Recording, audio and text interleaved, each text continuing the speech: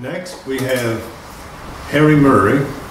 He's a professor at Nazareth College, but we know him as a long-time activist and fighter for justice, social justice, and world peace. And I think Harry has some comments regarding the remarks that the President of the United States made last night in his televised address, and he may address any other areas as well. Okay. Thank you.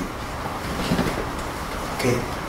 Yes, my name's Harry Murray, and I'm a professor of sociology at Nazareth College and director of the Peace and Justice program there. And I'd like to just share some reflections on President Trump's speech last night, announcing his expansion of the war in Afghanistan and probably expansion into Pakistan. He began almost eloquently by calling for peace at home in conjunction with violence abroad.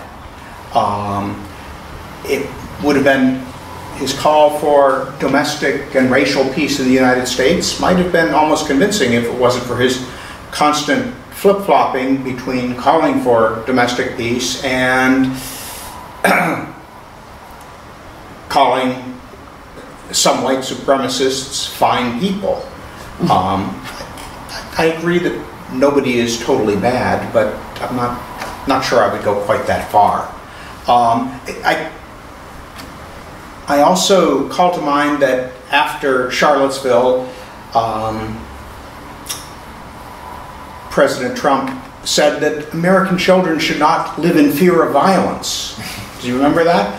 But seemed to be forgetting that he himself, a few days earlier, had stoked that very fear in millions of American children by his threats of fire and fury against North Korea, calling back the kind of nuclear terror that many of us in my generation at this table grew up under, that threat of the mushroom cloud. And I know I don't want my children and grandchildren to live under that same fear.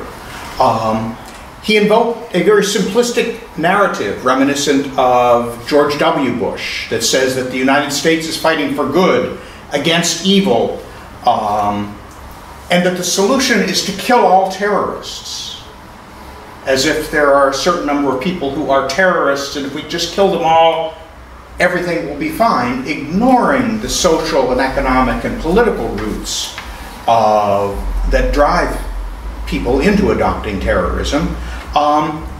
What may be most disturbing is that his storyline is just an intensification of the same storyline that we've been hearing from presidents for decades, both Republican and Democrat, a storyline which attempts to hide American aggression and, if I can use the word, imperialism, behind a rhetoric of altruism and self-sacrifice.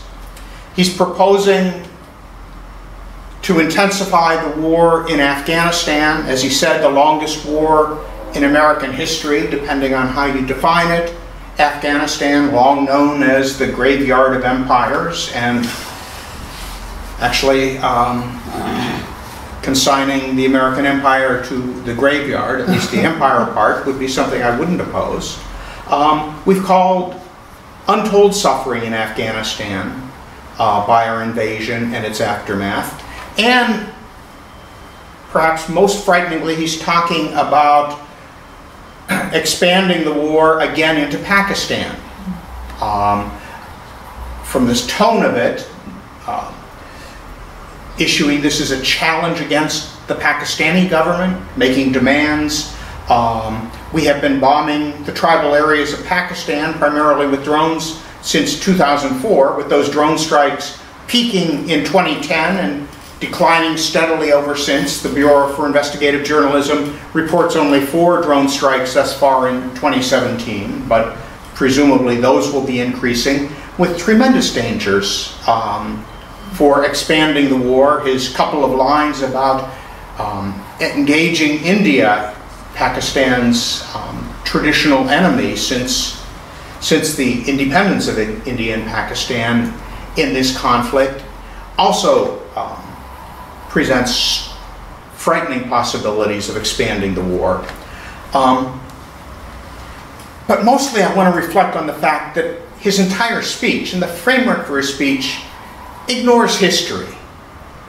He said, and I quote, "We cannot remain a force for peace in the world if we are not at peace with each other."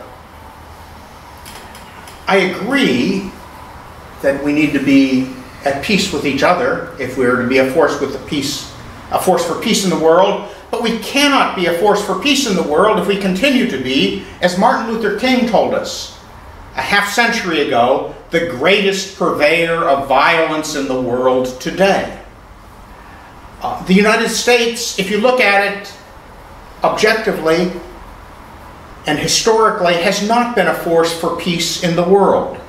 Since 1890, going back well over a century, we have sent troops into or bombed other countries at least 105 times. On average, every 15 months. There has rarely been a year in the last 120 years when the United States troops have not been actively fighting a war in another country.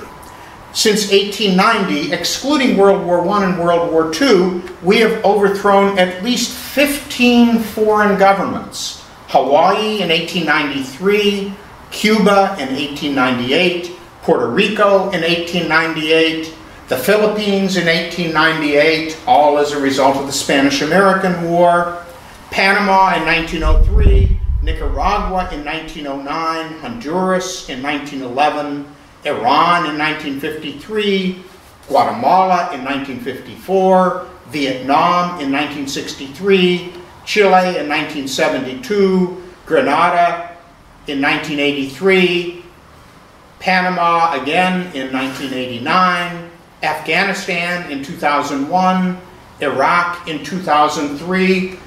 Those of you who are students of history may recognize that these invasions have not created long-term peace. Many of these countries that we invaded decades or a century ago are still troubled as a result of our invasion.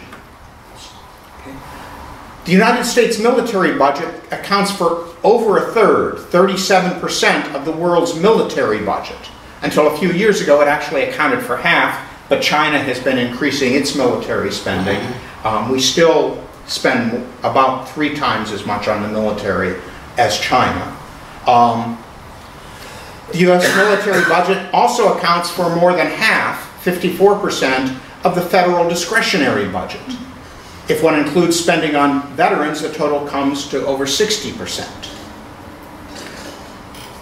When I said earlier that the U.S. had an imperialist policy, I follow in many ways the writings of the political scientist Chalmers Johnson, who talks about the United States as having an empire of military bases. Military bases spread through roughly half the countries in the world, depending on what you count as a military base. The very U.S. military forces are structured for global control.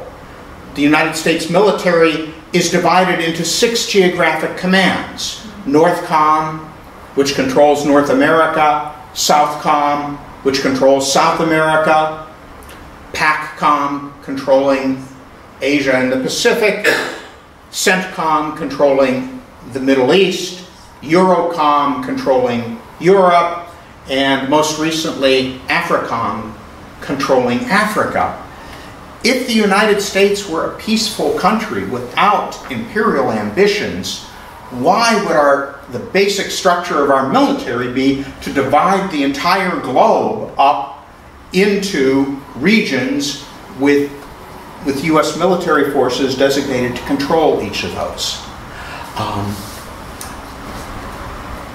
I am, as some folks know, an advocate of Christian nonviolence.